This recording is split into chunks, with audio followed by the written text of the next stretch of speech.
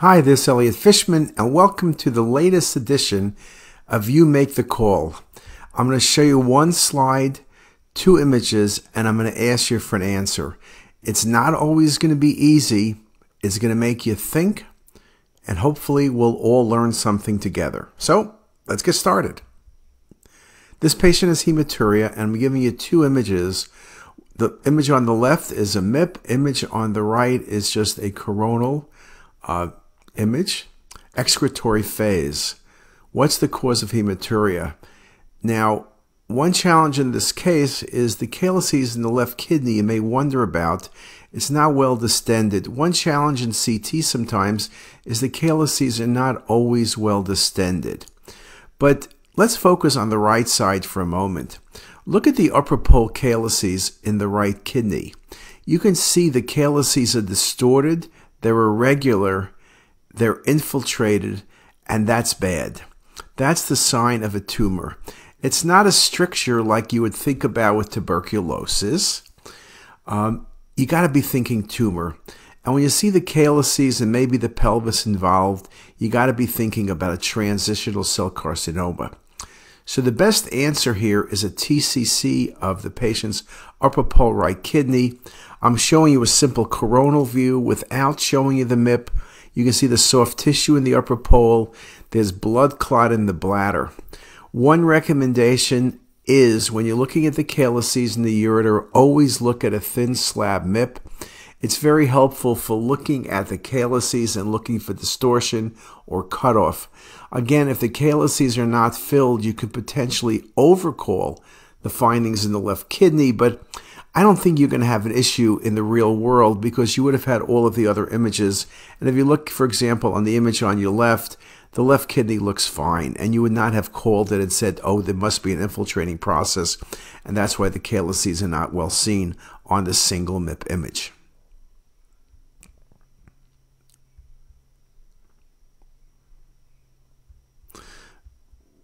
What about this case, hematuria?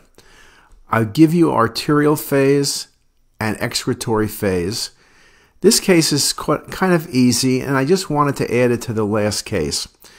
You can see the infiltration, destruction of the upper pole calyces on the right, the soft tissue mass slightly vascular on early phase imaging. This was also likely going to be a transitional cell carcinoma. Now, from the first image, you still could say renal cell carcinoma, but you know you're dealing with a tumor. This is not inflammatory disease. This is something infiltrating. Excretory phase, we speak about why do you need excretory phase in hematuria? Well, that's the reason. Things like transitional cell carcinomas, we also know pyelonephritis, may not be seen unless you have excretory phase imaging. Just a beautiful example in this case. And so the answer was a TCC.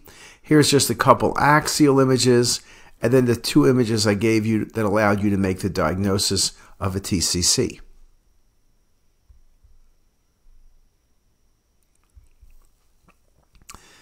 An incidental finding, you see arterial and venous phase imaging. You see about a 5-centimeter vascular mass in the right lobe of the liver. And then on the venous phase, it's gone. You can kind of see where it was by the hepatic veins. What becomes isodense? Well, if you wait long enough, everything in the liver becomes isodense. Hepatomas, vascular metastasis, hepatic adenomas, AV malformations, hemangiomas, and focal nodular hyperplasia. What is very vascular, but only as vascular as the IVC and not the aorta, that quickly becomes isodense without any true mass effect and as a central scar like in this case. You go through the differential, vascular, but only the IVC. Central scar. Yes, central scars can be seen in cholangios, in fibrolamellar hepatomas, but FNH is the one you think about, and it becomes vascular but only as bright as the IVC and quickly becomes isodense. This was a beautiful example of FNH. FNHs are incidental findings, no malignant potential, but they can grow over time. It's the second most common benign liver lesion after hemangioma. It's more common in women. can be multiple in up to 20% of cases. Most of the lesions are under 5 centimeters, but some can be larger. They can hang off the liver, so can be tricky. They can grow over time. Again, the key is being able to make the diagnosis. Confusion to things like hepatic adenoma, atypical hemangioma, hepatoma are all possibilities, but usually we have no problem making the right diagnosis. If you're uncertain, MR can be helpful. Patient with right upper quadrant pain, what's the diagnosis? Well, what you're looking at here is a complex cystic lesion with calcifications in the right lobe of the liver. It's not a hydatid cyst. Those are multiple cysts with rim calcification. It's not a simple cyst. It's not an infected cyst. It's not a myeloma. What could it be? Complex cystic lesion. Well, maybe it's hepatoma. They can be cystic, but complicated? Well, maybe. Calcification could be mucinous adenocarcinoma, metastatic to the liver. Again, such a large mass, such septations. I don't know about that, but it could be. It's not going to be FNH. It's not hepatic adenoma. It's not a complex cyst in a patient with polycystic liver disease. But you need to think about what other cystic lesions are there. We used to talk about cystadenomas or cystadenocarcinomas of the liver. We used to talk about how you would try to distinguish what was benign and what was malignant. Now it's felt that all of these cystadenomas or cystadenocarcinomas have malignant potential and will be resected.